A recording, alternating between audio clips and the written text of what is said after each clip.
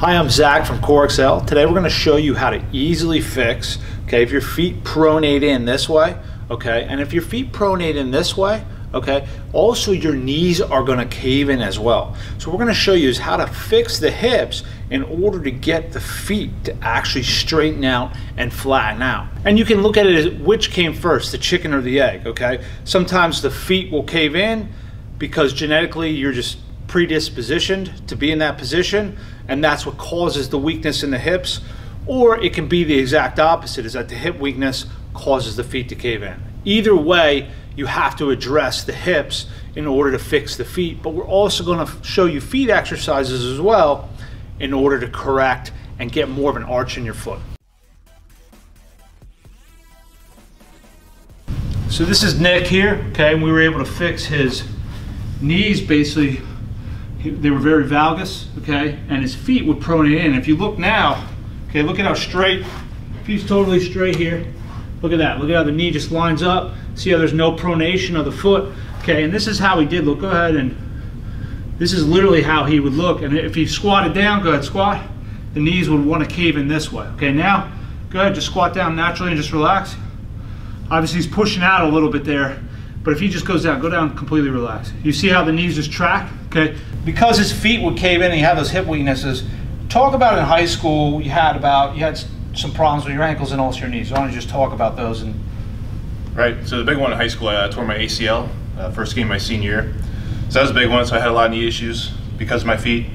I also had, I don't know what exactly it was, but I had some problems like the soles of my feet, a lot of pain with that, and a lot of ankle sprains, Achilles issues. So we did all these exercises, and now I've had no issues. You don't feel anything, right? No, everything's been good. So that's how we were able to fix him. And the way that we did that is basically by correcting a hip weakness, okay, into his glute medius and minimus. So his legs would basically adduct more this way, okay, and push out this way.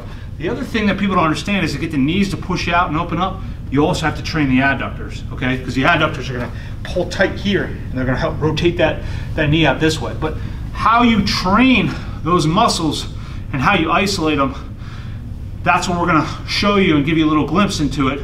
But we also have a rehab app, it's called CoreXcell, okay? And that's gonna get into more details of actually how you can do these exercises and do them properly. And the link is in the details of the video. Okay, this is an exercise that we do specifically for the glute minimus. Okay, you're also going to get the medius, but because we're not adducting and because we're just creating medial rotation here, this is very minimus dominant because the minimus hooks to the head of the femur bone here, where the medius hooks right directly on top of the femur bone so you can adduct, okay? So first we're going to develop the minimus, and then if you get into our rehab app, that's where you can learn how to really then start strengthening the medius to fully fix this hip imbalance here. Okay, so what he's going to do is he's going to grab a ball here, okay, and all he's going to do is he's just going to flip up and come back down, and that's it. And the goal with this exercise is to make sure this knee doesn't track forward, okay? And we're going to show you another angle so you can see. Watch, when he comes up here, the other thing we're looking is making sure this knee doesn't go forward here. Okay, look what we're doing then. We're taking that knee and we're dipping it down, we're creating that valgus. So we want to be right over top here and here. See that?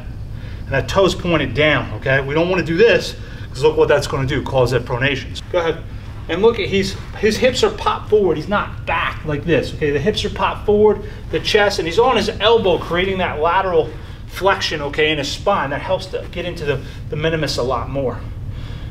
Just like that. And notice how he's only coming up to here, okay? What we don't want to do is when we're doing this, so we don't want to fully flip like this because look what we're doing, okay? We're creating that valgus knee plane, all right? So we're only flipping up here to here. So we're creating more of a bow leg effect like this rather than this type of effect. So toe points down, knee stays in line with the knee, and you flip up.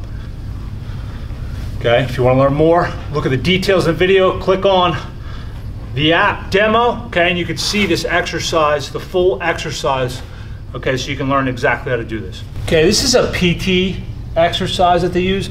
I don't use this in my system. I'm not going to show you all my secrets, okay? We have an exercise called the groin rotator. It's going to specifically address the medial rotators, the brevis, longus. This is not a bad exercise. The problem with this is if you do have some weaknesses in your groin chain and also in the glute minimus there, sometimes what happens is you compensate when you do this and you get a little bit of an impingement. Still not a bad exercise. This gives you kind of an idea, again, of how to strengthen the groin. So you just get a nice straight line here, drape your leg over, turn the foot up just a little bit, and you just come up. And that's it. Just up and down, okay? And the one thing you don't want to do when you're doing this is kind of let this come too far forward here. Just keep it right underneath the center of your body. He forms a nice straight line, and then he comes up. All right, now we're going to go on to our foot exercise, okay? We're going to be training this inversion of the foot here, okay? Most of the time, people with pronated feet are also flat-footed. So that's why this exercise is going to be really effective. And remember, we put a lot of time and energy into these videos, making sure you guys appreciate them and understand them. So if you guys could like this video, that would really help us out tremendously. And also you have that option again to subscribe if you want to get more information and stay up to date with our exercise videos. Okay, so with this exercise here, you can use a band, okay? But what we're trying to do is, you'll notice that his ankle, okay, is outside his knee. He doesn't want to be back, okay, move it. He doesn't want to be back here. You want to keep your ankle outside the knee, okay, by like a foot or more. And then what he's going to do is he's actually going to be curling his foot here like this, and then he's going to have the tension here. He's going to keep this very low to the floor here, and he's going to curl and he's going to roll in. Yep, he just curls and he just rolls in. We're focused here, okay, into the inside. We're creating that inversion, all right, post-tibialis exercise, and also creating that arch in the foot. So great, okay? You don't want to be up here because now you're going to get into the anterior tibialis. You want to stay pointed down here and really stay very close to the floor if you can. Another very important aspect to the training that we do is every time he squats, show him just the form squat. Just get in position, get wider. He's going to pick his toes up and he's going to roll on the outside of the feet. And he's, go ahead, down. And then he's going to push out like that. So every time he would squat under the bar, this is how we would have him squat. Get on the bar right the fuck now. And up. That way, he's fixing that pronation, okay? So that's also something to keep in mind. And we do have a video out there, okay, with Saquon Barkley, and also he's in the video as well. And we talk about box squat. We have a link at the end of the video.